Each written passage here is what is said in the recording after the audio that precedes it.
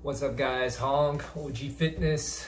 Welcome to the channel. If you're new, well, I'm 41 years old. I grapple, I do judo. That's my main thing. And I did BJJ for about 6 years, right, prior to judo. Done martial arts my whole life. And so this channel is really dedicated to fitness and, martial arts, right? Like I've done a lot of martial arts, but the main things that I decided to specialize in is grappling. So right now it's brown belt in judo. When its quarantine is over, continue towards the black belt, and then after that, competition. We'll continue competing and eventually get a world title. Well, an international or a national title. Let's start with the national title. That's that's already one thing. Okay. So, anyways, in this video, I'm going to talk about fitness in general, but really to answer one of the subscribers, person in the community, their questions regarding how they should train, what they want to do because they want to stay fit for Ramadan, right? So for those of you guys who don't know, Ramadan, well, everybody knows what Ramadan is, but essentially they fast for a month, right? Not like, of course they eat, but they only eat with... All right, as I was saying, I got cut off because I forgot to turn off the notification for WhatsApp, and that cuts the damn video every time. So anyways, my bad. So yeah, for Ramadan, like what they do is that they wake up when the sun comes up until the sunrise until sunset. They don't eat. The people who practice Ramadan don't eat, don't sleep. Don't eat and don't drink water.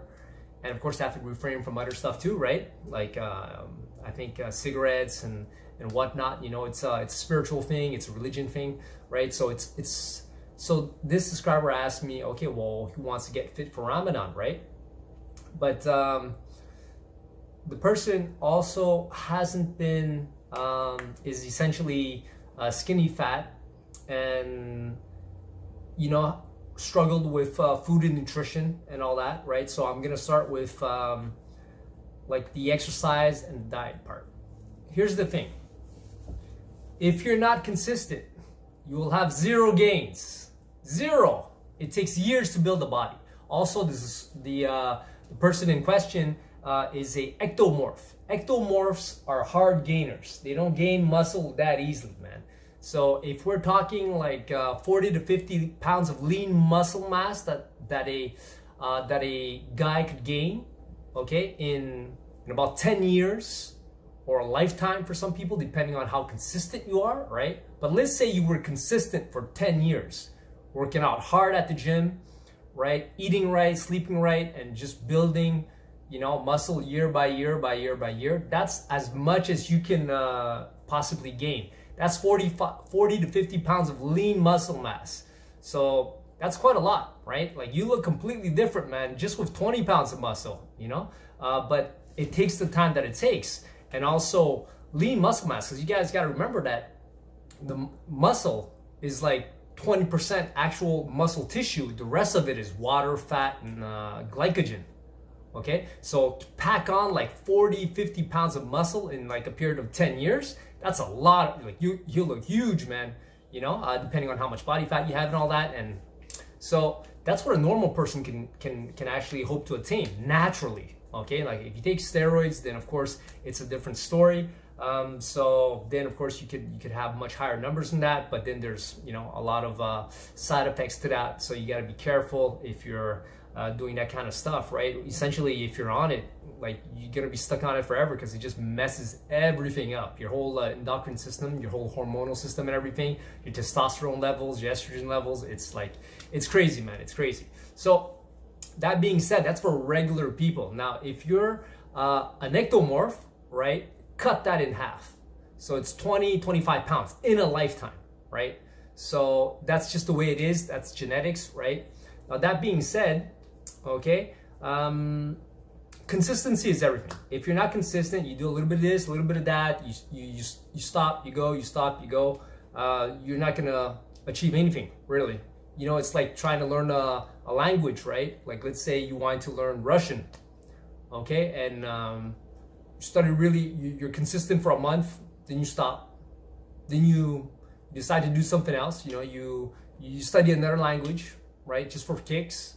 Then after that, you come back 2 months later, oh, you start again, and then you stop, and then you study Spanish. You see, like, it doesn't work. You're never gonna get anywhere. So that's the same thing with exercise. You have to be consistent. Consistency in building muscle mass or losing weight is really important, because that's essentially your best friend. Now, another thing I want to touch on is that if you're fat, there's two reasons. Because you're eating garbage, and essentially, yeah, if you eat like highly processed foods, then guess what? You're gonna be fat. And also, if you're not consistent and you don't have enough muscle mass, your metabolism is actually slower, right? So by not doing any exercise, right, your muscles, well, they just, you know, get smaller and smaller, so to speak, to a certain extent. I mean, you're still moving, so they can't just disappear on you. But I mean, if you don't have a lot of muscle, your metabolism is slower too. And of course, if you eat garbage on top of that, so you get, throughout time, you get, you know, fatter and fatter, and your muscle mass will stays very minimal. So then, you know, that's just it, man. So consistency is key. Now, in terms of what you should eat, well, I'm not, you know, this is like a big subject, right? But essentially, you gotta eat whole foods as much as possible, okay? Not to say that you can't have a little bit of junk food here and there, but if you do that, then, you know, if 80 to 90% of your diet is garbage, is processed foods, well, you are what you eat. So, you know, that's what you're gonna look like. If you eat crap, you're gonna look like crap. If you don't exercise, you know, and you don't have that habit built into the place, well, don't expect any miracles, you know? Like, there's a lot of programs and trainers and stuff like that. Sometimes you see on the internet, they promise you like, oh, 3 months and you get this and you get that and six-pack. It's all, a lot of it is fluff, man. It's lies. Things take time. Things take time. It takes a lot of effort and consistency. So the question you have to ask yourself is this what you want, right? Like, if you want this, then you have to commit, and it's a lifelong commitment, man.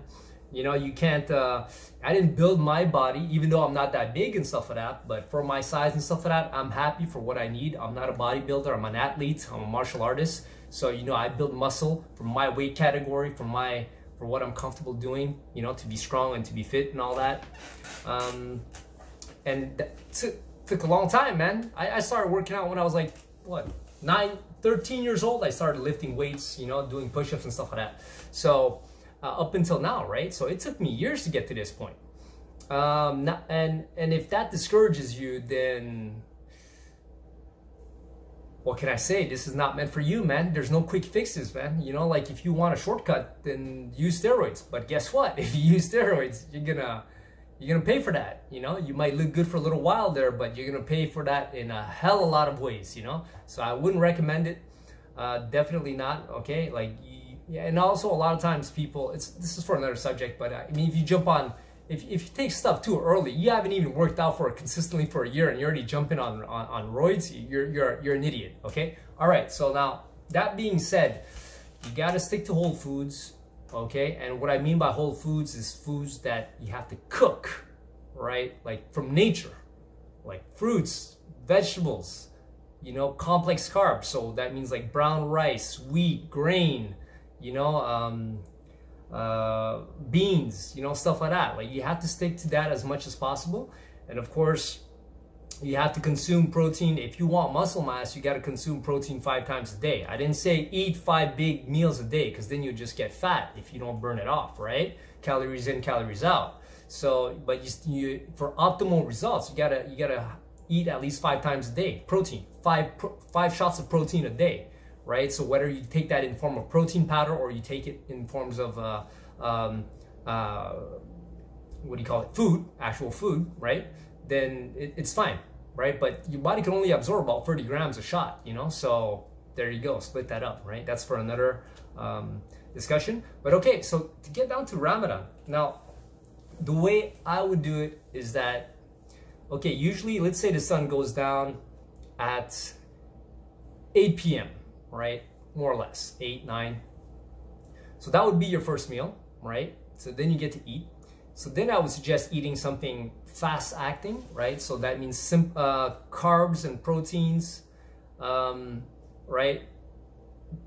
That are fast acting, that will absorb fast. So if you take protein powder, it goes in fast. You need a mix too, right? But you want to eat, that's when you want to eat a little bit of carbs, proteins, of course your vegetables and stuff like that. Eat a little bit, and after that, well, you wait a little bit. So don't have too big of a meal, and so because you want to be able to train afterwards. So that's when you would train. You would eat first, you know, wait, let's say about 2 hours, right? So, and then go train. But here's the thing though, if you eat a huge meal, it's not gonna have time to digest, like it, you know, so eat like a smaller meal, like a medium-sized meal, so to speak.